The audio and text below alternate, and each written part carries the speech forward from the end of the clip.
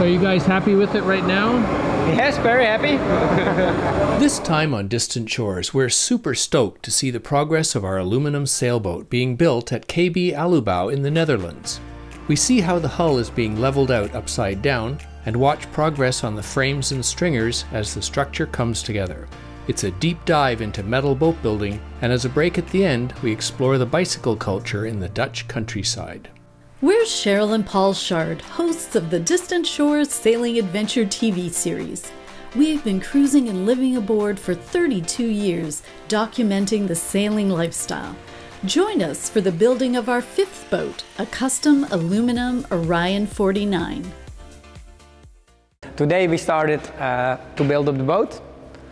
Before we had made all the frames and milled all the stringers. Here we have the bulkheads.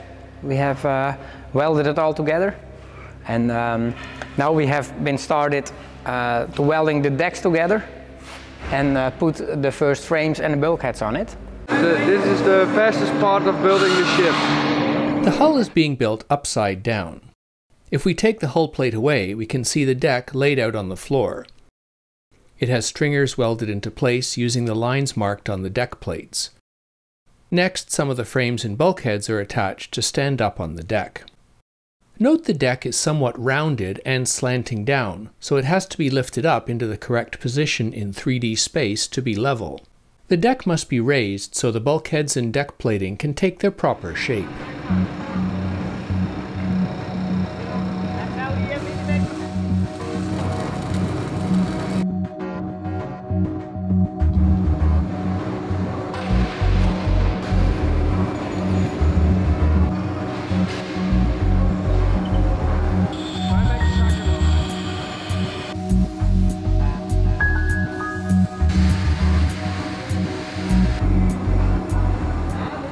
Leveling is done with tape measure, plumb bob, and level, as well as modern laser leveling tools. Class explains.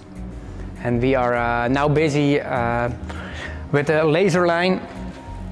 We have lines over here on every frame. There. Also on the bulkheads are the same lines. And we are leveling it up on the same height, because when you have this on the same height, the shape of the boat will be perfect. So first we are putting the bulkheads on the right height. After that we're putting the frames on the same height. Yes, the concrete floor is leveled, but we are checking it all with a laser. The laser is over there, and we have a small box to the laser, and you need to hold it watertight, how do you call it? Water level. Oh, hold it level. You put this side on the frame line.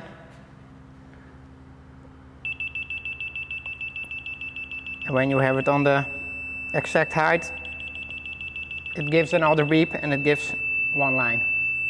Then it's perfect. When a bulkhead is positioned in the correct place, a bracing piece is welded right onto the floor to make sure the bulkhead won't shift as other parts are added. This is just a temporary weld while the construction continues and will be removed when the hull is complete.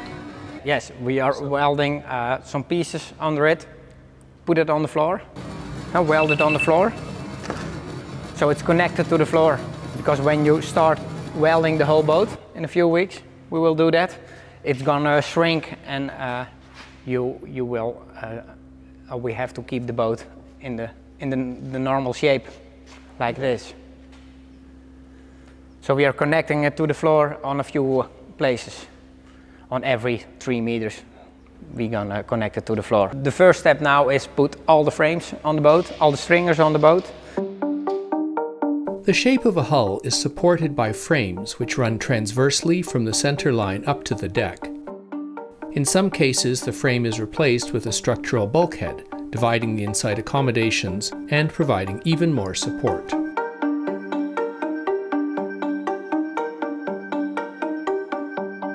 Stringers run lengthwise in a boat hull, stiffening the structure. Since the days of wooden ships, designs have relied on frames and stringers to add the amount of strength needed without adding too much weight. With an aluminum boat, the stringers are cut to the exact shape they're designed, with the curve built into the millimeter.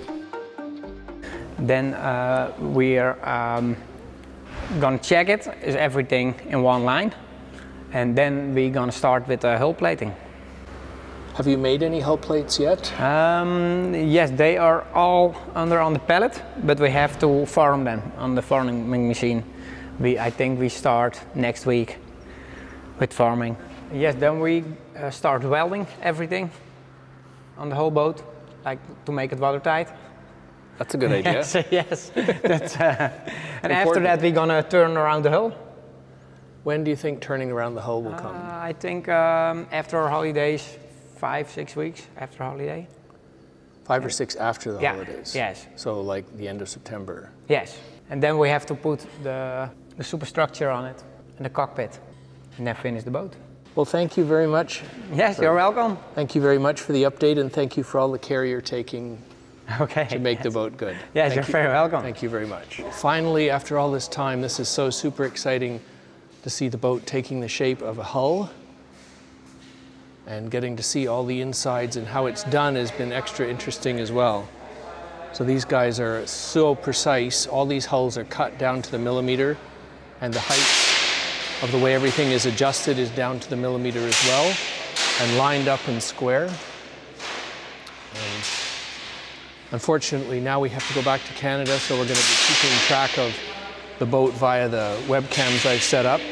So we'll try to do updates from that, keep you up to date on the program, and we'll be also going over systems design and installation and the rest of the design features, and getting that updated out to you too.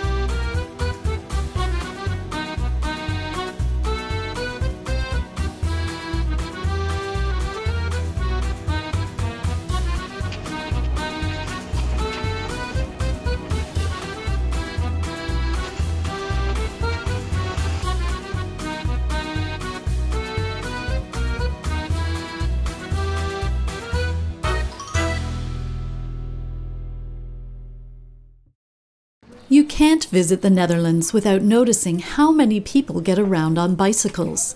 For our 3 weeks here, we've rented bikes instead of a car. Besides getting to the boat builders, we take the chance to explore the extensive network of bicycle paths that run across the whole country. There is 35,000 kilometers or 22,000 miles of cycle track in the Netherlands. We end up following a route that parallels a canal, and it seems strange to be well inland with just bicycles and boats, no cars in sight.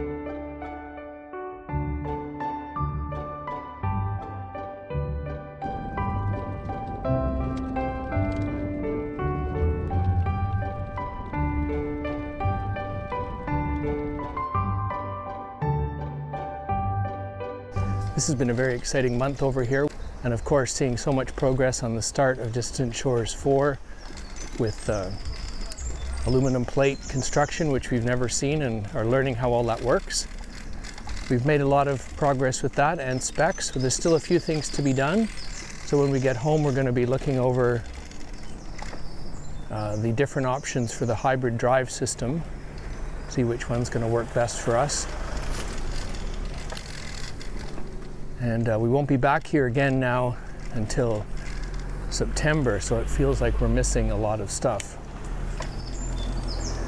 But we'll be able to keep in touch with the progress of the boat with the webcams that we've installed. So that'll allow us to see the frames coming together, see the rest of the welding going on, and then it should be getting nearer finished when we come back the next time. Join us next time for hull plating, as we learn how the aluminum of the hull plates is formed into the curved shapes of the hull and attached to the frames and stringers of the rapidly progressing sailboat. All going well, our hull and deck will be completed by KB Alubau in November, and they have a slot available to build the next one. It would be my dream to help another sailor get going on their own expedition sailing adventure. We've got upcoming videos planned on rig design, power systems, interior layout, and more. Throw a comment below with your suggestions or thoughts.